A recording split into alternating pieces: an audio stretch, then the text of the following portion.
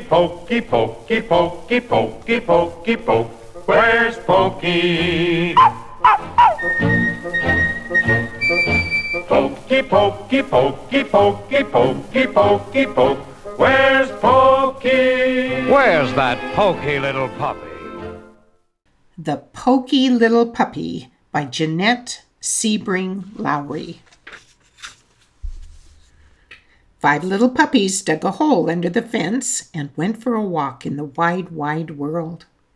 Through the meadow they went, down the road, over the bridge, across the green grass, and up the hill, one right after the other. And when they got to the top of the hill, they counted themselves. 1, 2, 3, 4. One little puppy wasn't there. Now where in the world is that Poky Little Puppy, they wondered, for he certainly wasn't on top of the hill. He wasn't going down the other side. The only thing they could see going down was a fuzzy caterpillar. He wasn't coming up this side. The only thing they could see coming up was a quick green lizard. But when they looked down at the grassy place near the bottom of the hill, there he was, running round and round, his nose to the ground. "What is he doing?" the 4 little puppies asked one another. And down they went to see, roly-poly, pell-mell, tumble-bumble, till they came to the green grass, and there they stopped short. "What in the world are you doing?" they asked. "I smell something," said the Poky Little Puppy. Then the 4 little puppies began to sniff, and they smelled it too. "Rice pudding," they said. And home they went as fast as they could go, over the bridge, up the road, through the meadow, and under the fence. And there, sure enough, was dinner waiting for them, with rice pudding for dessert. But their mother was greatly displeased. "So, you're the little puppies who dig holes under fences," she said. "No rice pudding tonight," and she made them go straight to bed. But the Poky Little Puppy came home after everyone was sound asleep. He ate up the rice pudding and crawled into bed, as happy as a lark. The next morning, someone had filled the hole and put up a sign. The sign said, "Don't ever dig holes under this fence." But the 5 little puppies dug a hole under the fence just the same and went for a walk in the wide, wide world. Through the meadow they went, down the road, over the bridge, across the green grass, and up the hill, 2 and 2. And when they got to the top of the hill, they counted themselves. 1, 2, 3, 4. Oh, one little puppy wasn't there. Now where in the world is that Poky Little Puppy, they wondered, for he certainly wasn't on top of the hill. He wasn't going down the other side. The only thing they could see going down was a big black spider. He wasn't coming up this side. The only thing they could see coming up was a brown hop toad.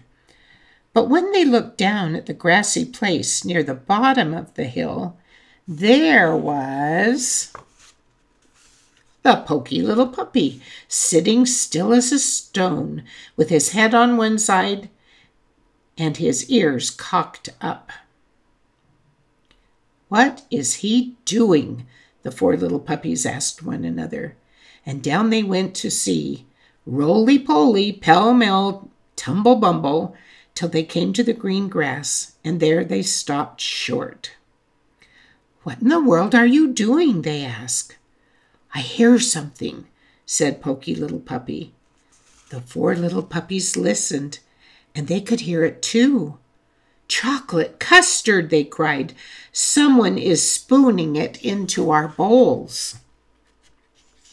And home they went as fast as they could go, over the bridge, up the road, through the meadow, and under the fence. And there, sure enough, was dinner waiting for them with chocolate custard for dessert. But their mother was greatly displeased. "So you're the little puppies who will dig holes under fences," she said. "No chocolate custard tonight." And then she made them go straight to bed. But the Poky Little Puppy came home after everyone else was sound asleep, and he ate up all the chocolate custard and crawled into bed as happy as a lark. The next morning, someone had filled the hole and put up a sign. The sign said, "Don't ever, ever dig holes under this fence." But in spite of that, the 5 little puppies dug a hole under the fence and went for a walk in the wide, wide world. Through the meadow they went, down the road, over the bridge, across the green grass, and up the hill, 2 and 2. And when they got to the top of the hill, they counted themselves. 1, 2, 3, 4. One little puppy wasn't there. "Now, where in the world is that Poky Little Puppy?" they wondered, for he certainly wasn't on top of the hill.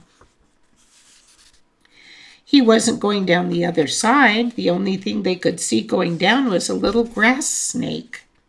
He wasn't coming up this side. The only thing they could see coming up was a big grasshopper. But when they looked down at the grassy place near the bottom of the hill, there he was, looking hard at something on the ground in front of him. "What is he doing?" the 4 little puppies asked one another, and down they went to see, roly-poly, pell-mell, and tumble-bumble, till they came to the green grass, and there they stopped short. "What in the world are you doing?" they asked. "I see something," said the Poky Little Puppy. The 4 little puppies looked, and they could see it too. It was a ripe red strawberry growing right there in the grass. "Strawberry shortcake!" they cried. And home they went as fast as they could go, over the bridge, up the road, through the meadow, and under the fence. And there, sure enough, was dinner waiting for them, with strawberry shortcake for dessert. But their mother said, "So you're the little puppies who dug that hole under the fence again. No strawberry shortcake for supper tonight." And she made them go straight to bed. But the 4 little puppies waited till they thought she was asleep, and then they slipped out and filled up the hole. And then they turned round, and when they turned round, there was their mother watching them. "What good little puppies," she said. "Come and have some strawberry shortcake." And this time, when the Poky Little Puppy got home, he had to squeeze in through a wide place in the fence, and there were his 4 brothers and sisters licking the last crumbs from their saucer. "Dear me," said his mother, "what a pity, you're so poky. Now the strawberry shortcake is all gone." So the Poky Little Puppy had to go to bed without a single bite of shortcake, and he felt very sorry for himself. And the next morning someone had put up a sign that read, "No desserts ever, unless puppies never dig holes under this fence again." And that's the end. Yes, the Poky Little Puppy